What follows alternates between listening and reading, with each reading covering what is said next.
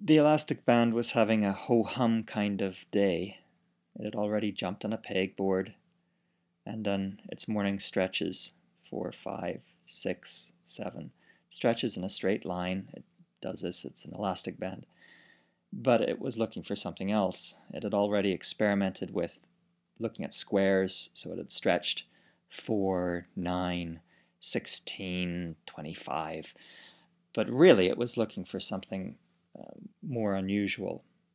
And then it had the idea, why don't I stretch into rectangles? And what kind of numbers can I enclose with a rectangle? So that was the first task that he came up with. I can make 24. What other numbers can I come up with between maybe 10 and 20? So that's the first task for the students. Again, whenever I'm giving worksheets, I just print them in white. So you will find this worksheet. And your students should be encouraged whenever you go around them to, after they solve for one or two, tell them, oh, why don't you just go and find all of them between 10 and 20? Not just be satisfied with finding one. And if your students complete that, well, then you can just boost them onto the 20s. Here's for 26. And for 27, we have 2 solutions. And for 28, we have 2 plus another 2 solutions. And for 29, is this right? No. There. We could wrap the elastic around like that or like this. But no, 29 we can't make into a rectangle.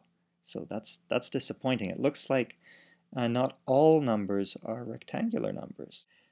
Square numbers are rectangle numbers, and rectangle numbers are all line segment numbers. So it's natural to think of these as embedded circles. We can put the 2 here because 2 is a line segment number, but it's not a rectangle number.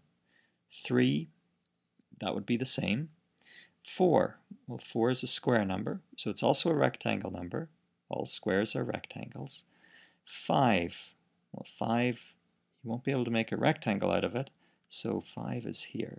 6, 6, that would be you can make a rectangle, 2 by 3, so we can put that into rectangle numbers, but it's not a square. 7, 8, and you can see that you can ask your kids which one of these sets of numbers is going to be larger.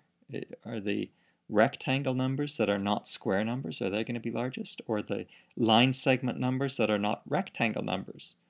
Which of these lists of numbers is going to be the largest? That's an interesting thing to think about. Of course, we are going to use this to set up prime and composite numbers. Where are prime numbers in this? Well, they are the line segment numbers that are not rectangle numbers. Here they are. And where are composite numbers? Well, composite numbers are just another name for rectangle numbers. And the whole reason that I like this setup of prime and composite numbers is because it uses terminology that the kids already have. They already know what a rectangle is. And composite numbers really are rectangle numbers.